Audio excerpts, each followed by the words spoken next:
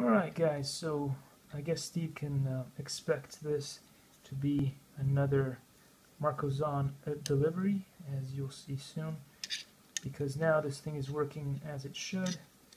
We have the correct measurements for this stay there the way it should.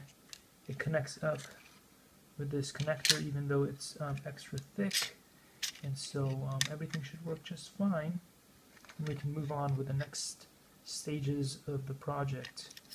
Anyway, I'm going to send Marco-Zahn 3 of these, so there's at least a spare in case one breaks, and yeah, hopefully we can move forward. Thanks for watching guys, and we'll see you soon in the next project update. Stevie Wonderbots. Likey.